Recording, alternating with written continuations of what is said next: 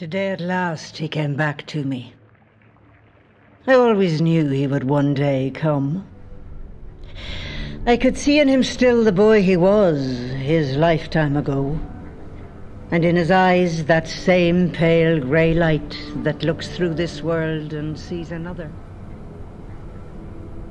High on lonely Slievegallion, in the Sperron Mountains of Tyrone, Loch Fay was a place of desolate silence and enthrallment to me, when first I happened on it as a boy riding my bike. It came to obsess me. In developing this place print a lifetime later, I returned to an immature short story I had written about that obsession at the time, and had by some instinct kept. But the loch has been transmogrified now to a country park. All wonder is gone. My title here quotes a Yeats poem about such enthrallment as mine was. Come away, O human child, to the waters and the wild. But I find Yeats's fairies rather romantic with a capital R. The fairies that I felt haunting this place are ugly, rancorous, merciless, stealing a baby girl to suck out her soul. And most terrible of them all is the Cailleach, seductress and hag, who lurks for her human prey on the bed of the deep mountain lake.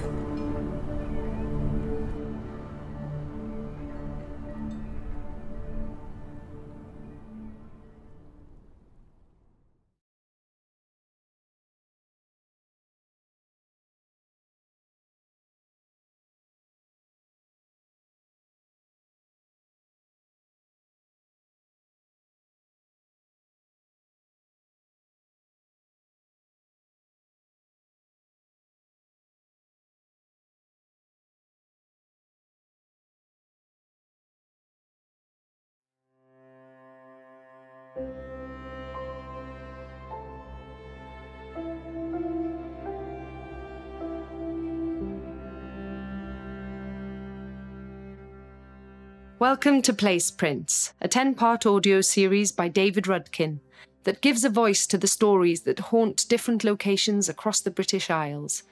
The 7th in the series is titled To the Waters and the Wild and is set in County Tyrone. This PlacePrint will begin after a brief introduction from the writer. High on lonely Slievegallion, in the Sperron Mountains of Tyrone, Loch Fay was a place of desolate silence and enthrallment to me, when first I happened on it as a boy riding my bike. It came to obsess me. In developing this place print a lifetime later, I returned to an immature short story I had written about that obsession at the time, and had by some instinct kept. But the loch has been transmogrified now to a country park. All wonder is gone. My title here quotes a Yeats poem about such enthrallment as mine was. Come away, O human child, to the waters and the wild.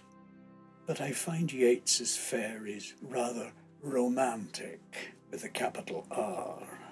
The fairies that I felt haunting this place are ugly, rancorous, merciless. They're more the fairies of Allingham's haunting poem called just that. Wee folk, good folk, trooping all together, a band of little elemental terrorists, dare one say, living on pancakes of foam, planting obstructive thorn trees to dance around, stealing a baby girl to suck out her soul. And most terrible of them all is the Cailleach, seductress and hag, who lurks for her human prey on the bed of the deep mountain lake.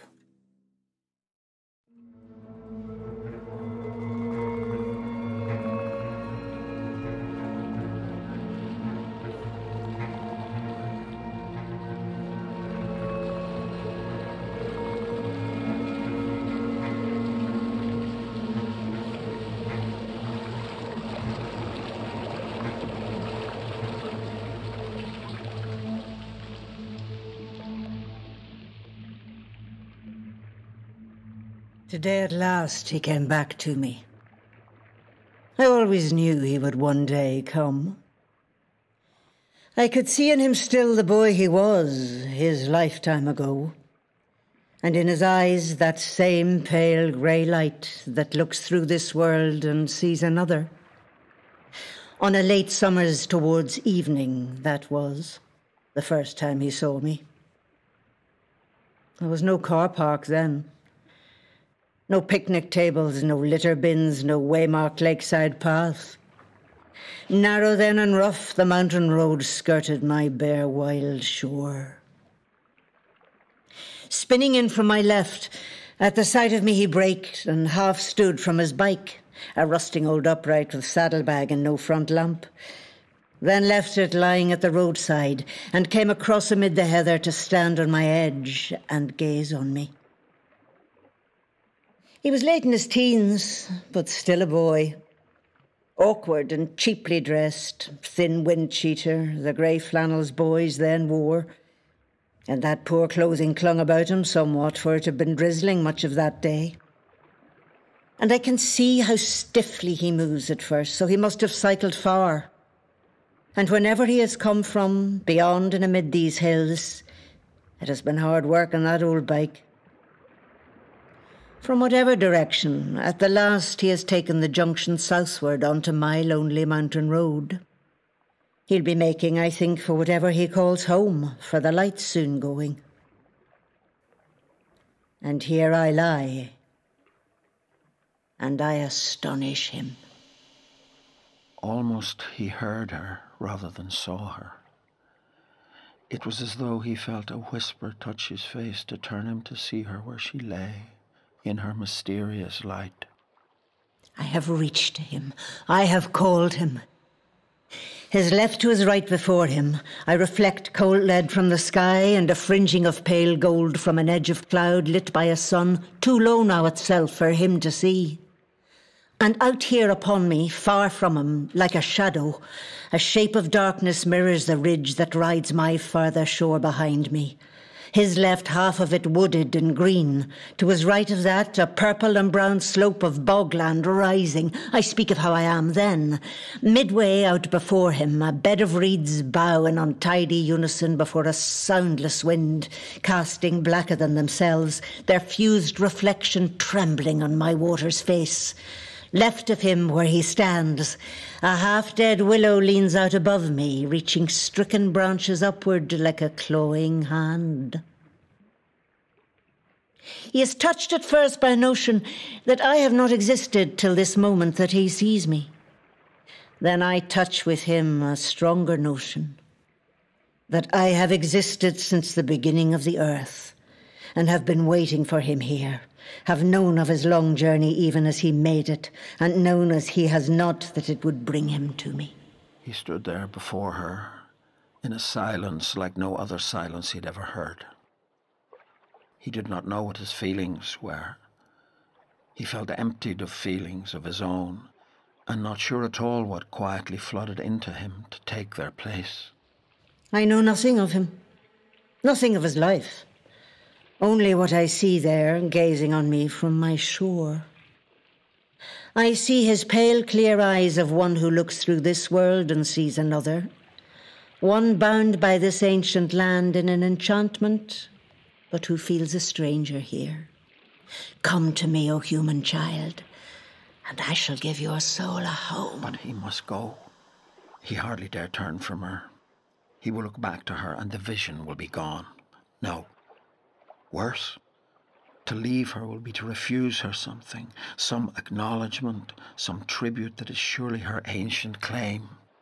Yet already the strip of forestry that part fringes her further shore is fallen into shadow. It's green, almost black.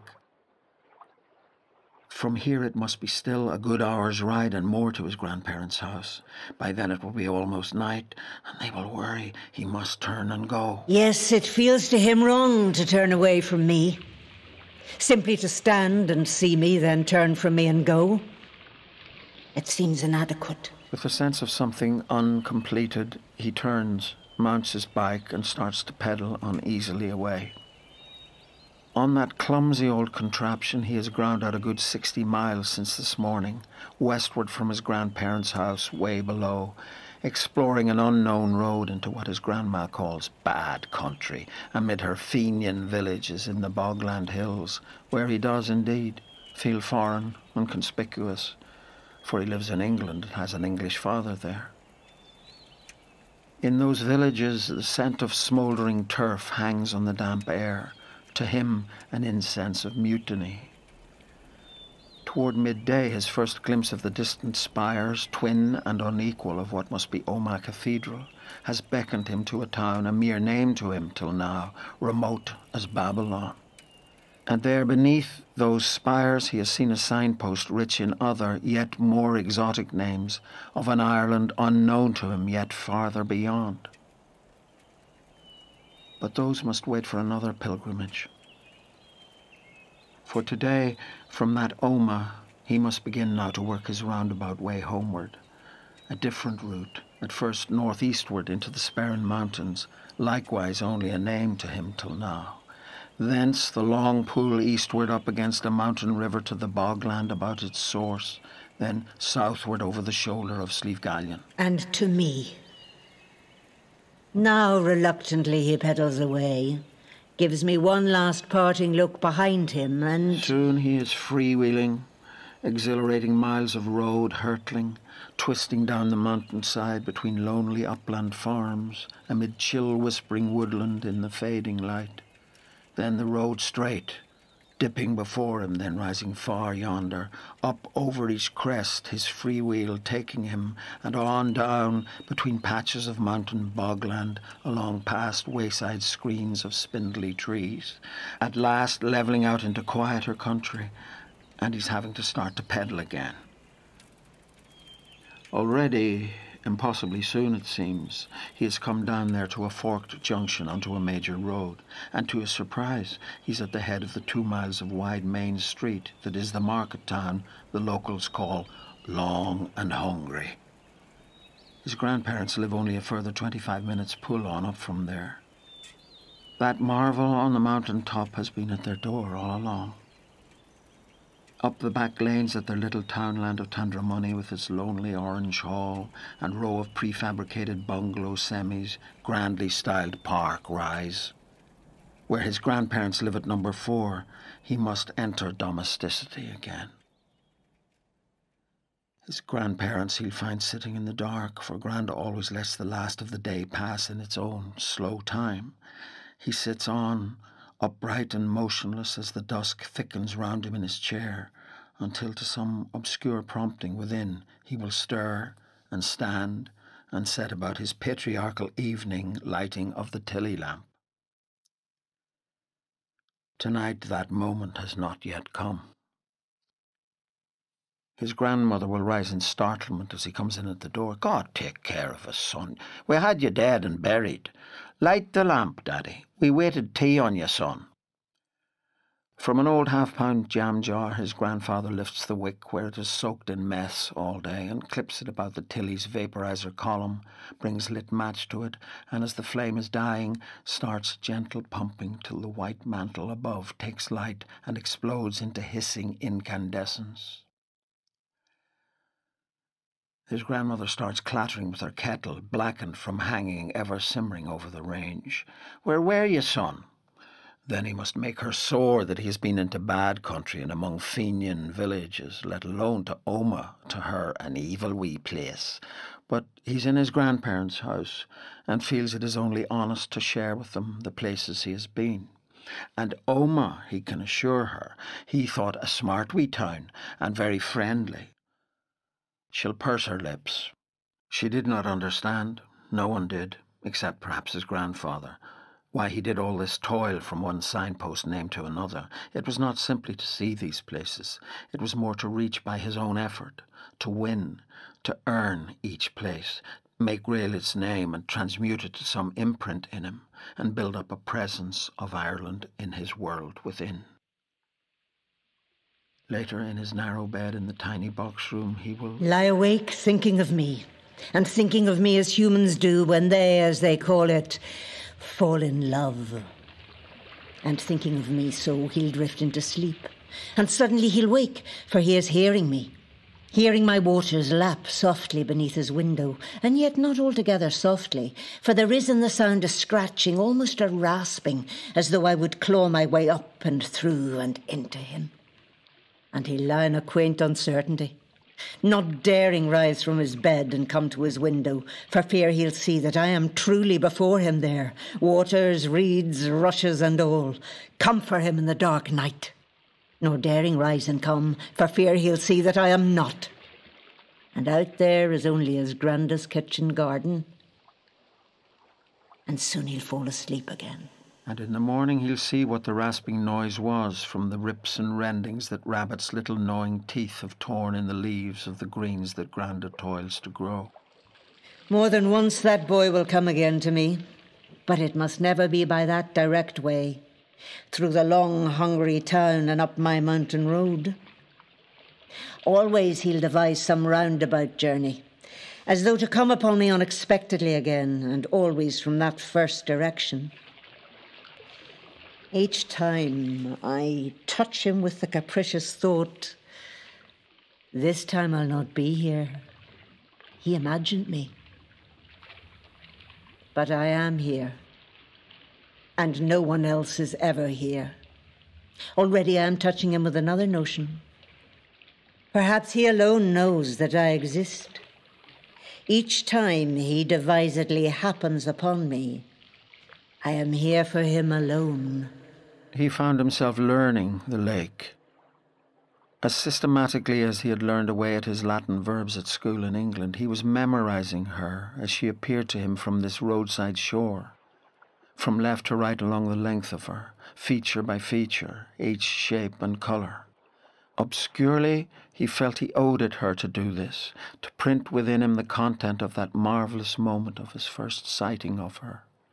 He looked at her and saw and drew each feature of her appearance into him. One time I show him further along where the road left me then. A little headland of rough grass, thin dry bushes, saplings with a spit of shingle shelving down into the water. And out upon me before him, how had he not noticed it before? A little to his left, a small lake island overrun with trees and thickets.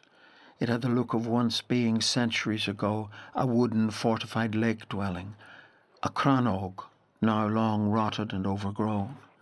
The tangle of vegetation protected her now.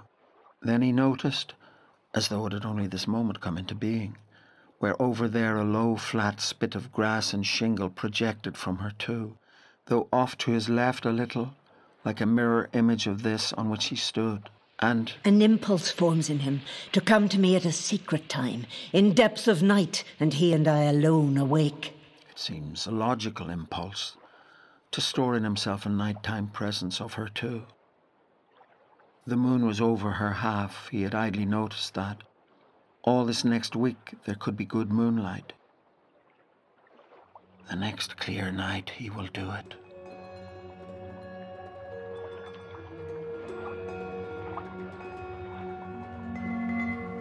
He had cycled out by dead of night before, stolen out that back window of his above Granda's kitchen garden, and freewheeling soundless where he could, whispered along the dark lanes and roads, through sleeping villages, or past a silent church that he imagined very much awake and unfavourably watching him.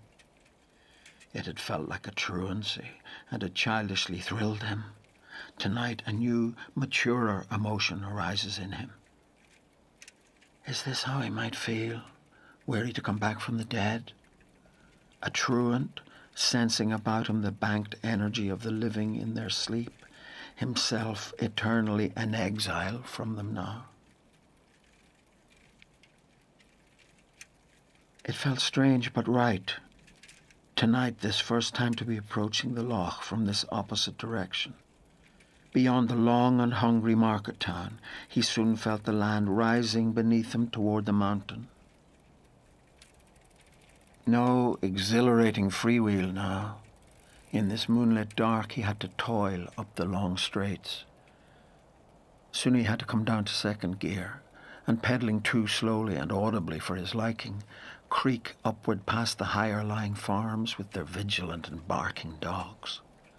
On the road's final steep upward twistings through the woodland, he had to come down to first. As he emerged onto the mountain's moonlit bare shoulder, the last few 100 yards, though almost level, he chose to go on foot, pushing the bike. It seemed right to approach the loch without effort or clumsiness, and in silence. He is here, the haunted child. He has heard me call to him, and now he comes to me. But I will not greet him. I'll not smile for him nor welcome him.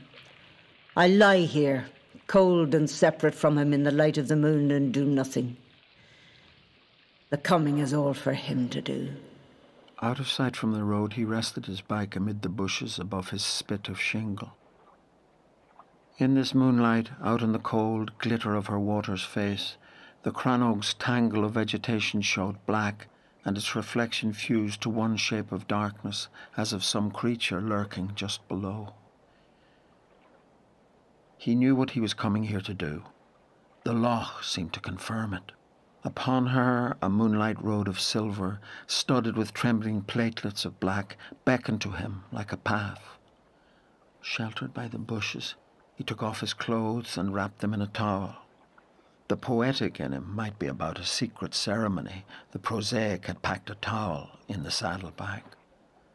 He felt an absurd sight to see, and absurdly conspicuous.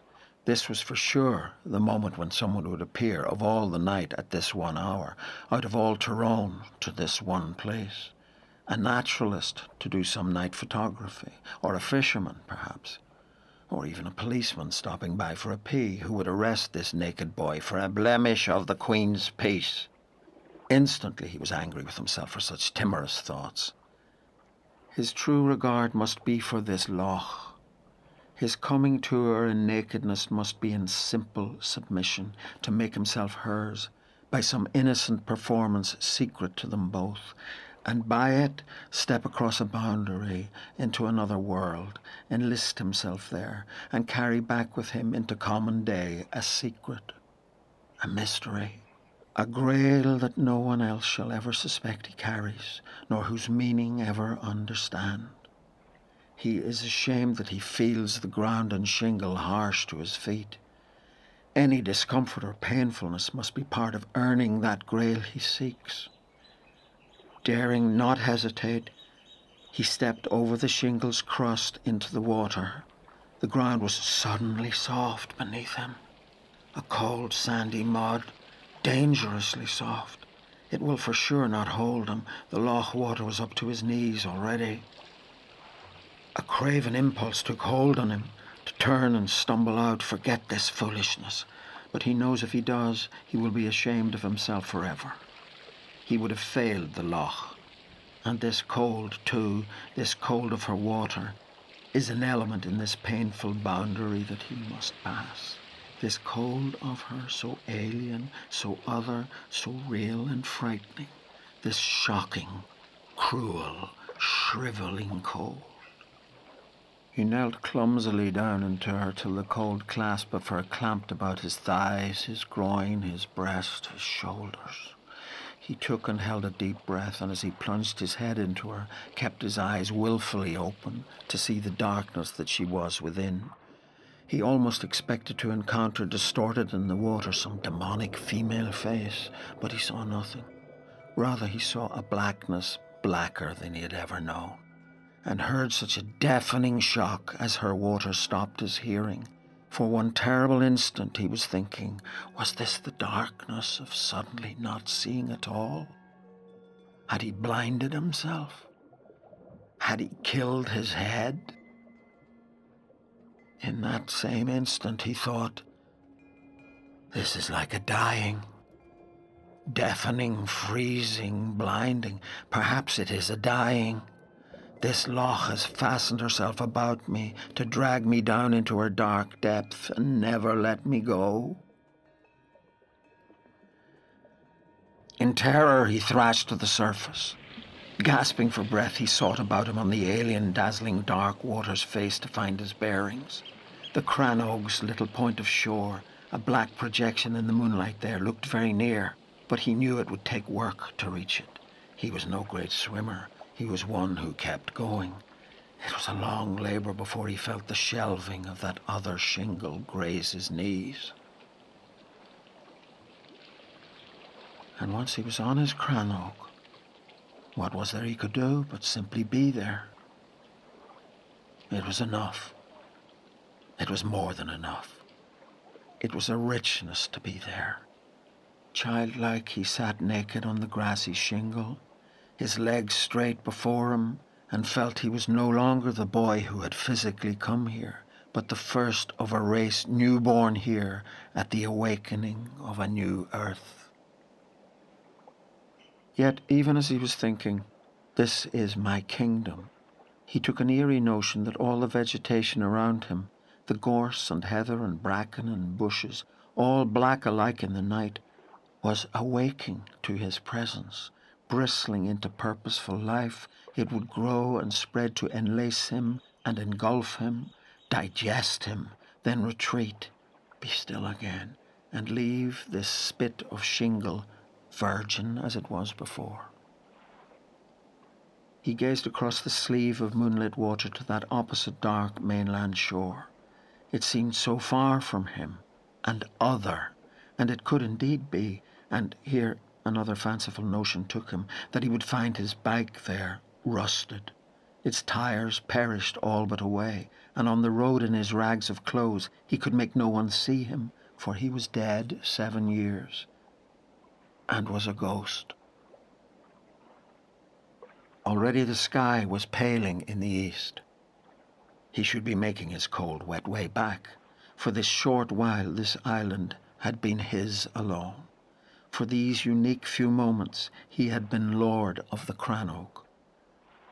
Now this place too would be forever in his soul.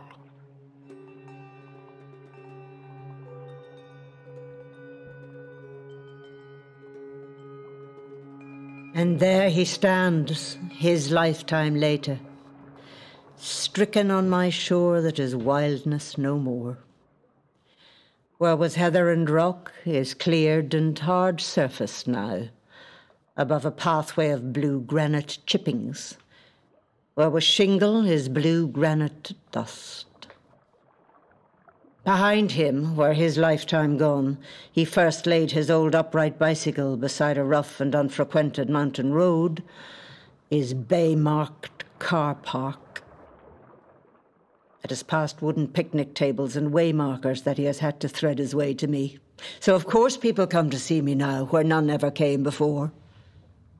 But it is not me they see. How can they, coming to me, so many and so easily? He sees, and he alone among them all, the beauty that I was. And he grieved for another loss he saw reflected in her.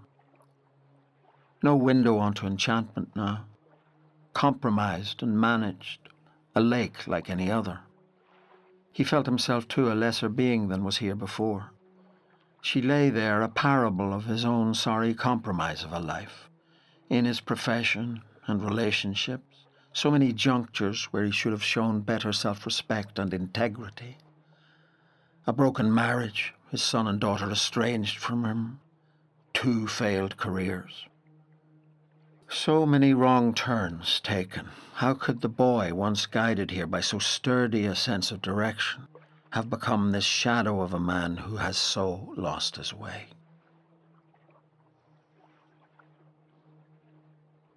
He grieves too with a darker sadness.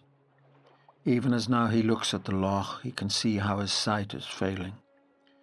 He had refused surgery because of a significant risk it could lose him his sight altogether. He had chosen to let the condition take its course. That gave him the certainty of at least some time in the light. And often he had found himself speculating irrationally. Had the loch done this to him? In that terrible instant of darkness a lifetime ago, when he opened his eyes within her black night water, he had thought, had he blinded himself? The question torments him now.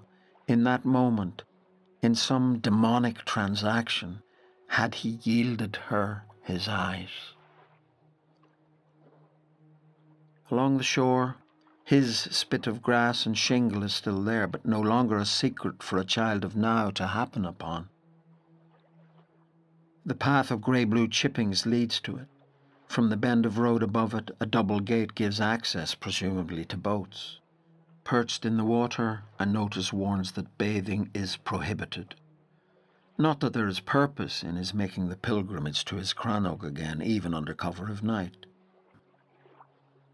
He has done it. Those moments are in him. Indeed, looking at it now with some better knowledge in these matters, he doubted it had ever been a crannog at all. It looked to be not even an island. A causeway of vegetation seemed to join it to that opposite shore. He wished he had not come to see the loch again. He should have stayed faithful to his older, true image of her within. Stayed faithful. Yes, she had astonished him once, and touched in him some quickening, and quickened him to an audacity. In his years since then, he had let that quickening die. It was as though she had vouchsafed him a gift, and he had wasted it. He had betrayed her. All that lost. So much lost.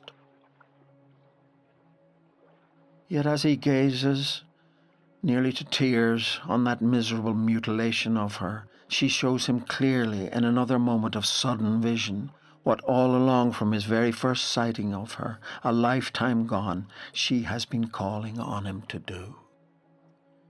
He knows that, once learned, nothing is ever forgotten. It lies buried only. He remembers himself as a student, hearing himself arguing in Latin. Drink taken, suddenly he's launching in, and it's like running a tightrope. Instant unerring access to irregular noun forms, ablatives, subjunctives, intricacies learned from the page, now there for the plucking as he races at speed. So now he sees he must transmute his onset of blindness to an uncovering, from beneath all the intervening debris in his consciousness, his memory of that first sight of her. In the fading light of that day, his lifetime ago, indeed had she said to him, "See me." Today has she called him to her shore again to show him this is precisely what now he must do. All those sightings through that last summer of his boyhood when he stood on her shore here, learning her, he must work to access them in his memory now. Bring those before him in his inner eye. Define them truly and truly see her as she was and make her visible again. Yes. By word shall he do that. Word written, or when he can no longer see to write, by word spoken into some machine. Word uncompromisingly sought and exact. He will waste his outward sight on that travesty of her no more. He will look within and recreate her. This too has she given him, a constructive rehearsal for his coming blindness. From deep within him he shall recover her old wild shore. No car park, litter bins, grey-blue chipping pathway. His spit of grass and shingle, cleanse of litter and fouling. Clothe the hill beyonder in its old forest again. Strip away the outgrowth of vegetation that since has yoked her crannog to the land. Give her again her bed of reeds to bow in their untidy unison before the soundless wind. The loch herself he shall restore, in words to make her visible again to all, forever, and thus his truer tribute to her shall be paid. With a gladness in him he had thought he would never again know, a gladness and an unexpected purpose. He turns and goes.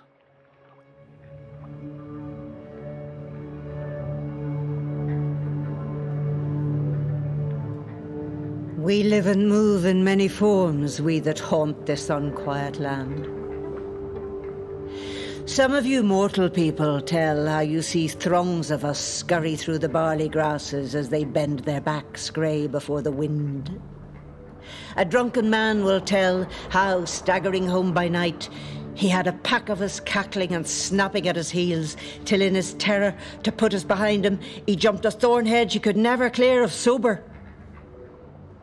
By night too, some of you say, you hear our thin laughter as parties of us in our phantom coaches speed your dark road to carouse behind the lighted windows of a castle that is a sightless ruin by day.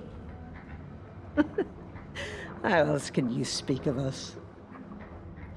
The shapes in which you see us are your own.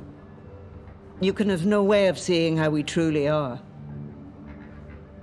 And among you are those who tell in the most uneasy tones of all how some few of us, the most to be feared, live solitary, each in the depths of one or other mountain lake, and lure you to her there, to draw you down to her lair on the deep lake bed, and hold you in enchantment, to suck the goodness from you and spit the husk of you out upon her shore.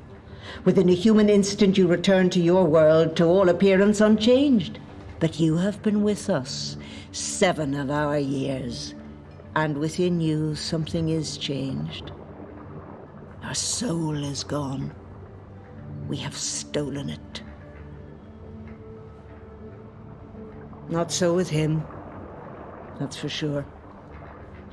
Whatever poor failing his life has been, or bitter triumph now, nothing of that is because I stole his soul.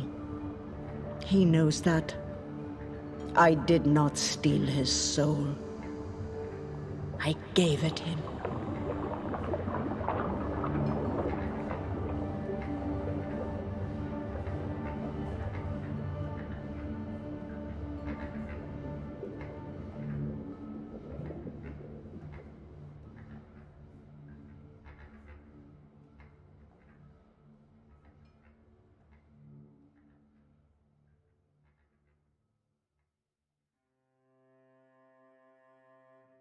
David Rudkin's To the Waters and the Wild was performed by Stephen Rea and Francis Tomelty, directed by Jack McNamara, with sound and music by Adam McCready. It was produced by New Perspectives Theatre Company, funded by the Space and Arts Council England. If you have enjoyed this podcast, please consider supporting us with a review and subscribing to the series. To learn more about our work and watch the accompanying short films by Grant G, please visit newperspectives.co.uk.